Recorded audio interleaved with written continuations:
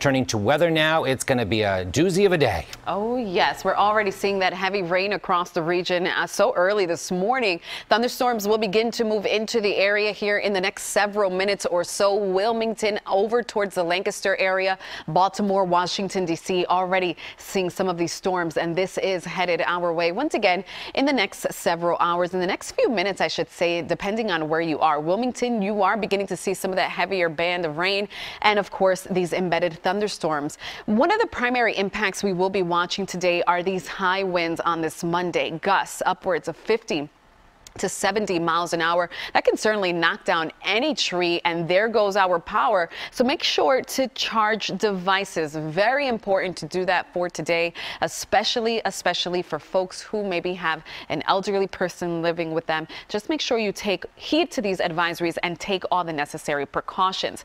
Now, your 7-day forecast does show improving weather, but I do want to keep in mind here, or keep reminding you that today the strongest storms will be moving through the region between 1 and 4 p.m. today. So between 1 and 4 is when we can certainly see some of these storms turn severe, continuing to bring us those strong winds, as well as an isolated tornado cannot be ruled out. Temperatures will be warm, 73 degrees on this afternoon. Finally, on Tuesday, we begin to see some clearing, cooler behind this disturbance, only sitting at 57 degrees.